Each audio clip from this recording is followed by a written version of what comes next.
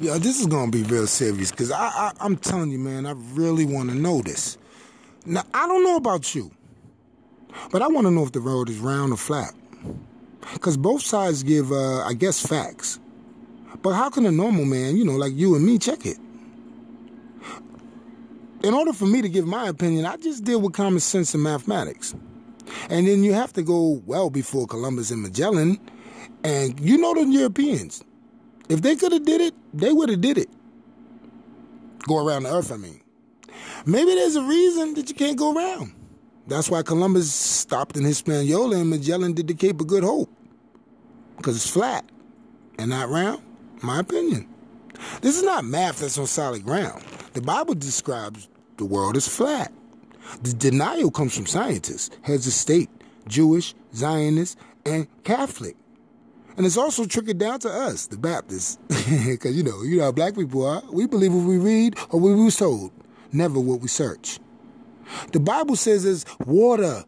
I bet you didn't even know this. The Bible says there's water above the firmament, not space, not space.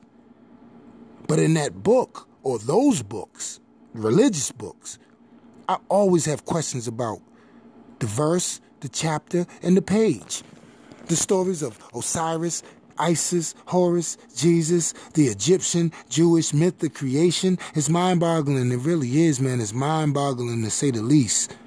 That two different stories of God can match over centuries, almost identically, of the same piety, but different times.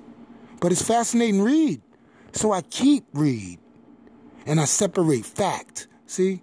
I separate fact or non-factual from belief. I separate religion from spirituality. I separate God from theology because they're different to me. And then I give my hypothesis because that's all it is.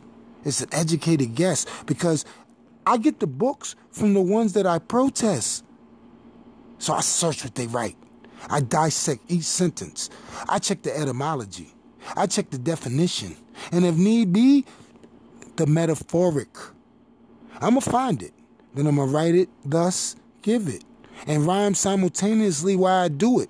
Because there's 7 names of God, y'all. So who's right? Who's wrong? You know what NASA means in Hebrew? In Hebrew, lead astray, deceive, seduce, delude. They created NASA, y'all, for a space race with the Soviet Union. They know they can't get to the moon. They know goddamn well they can't get to the moon. And then we have to pay $18.5 billion for a rocket to go somewhere that we all know we'll never get to. I'm confused.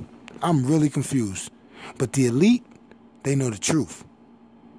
But I guess so do you. Peace. Creation Bay.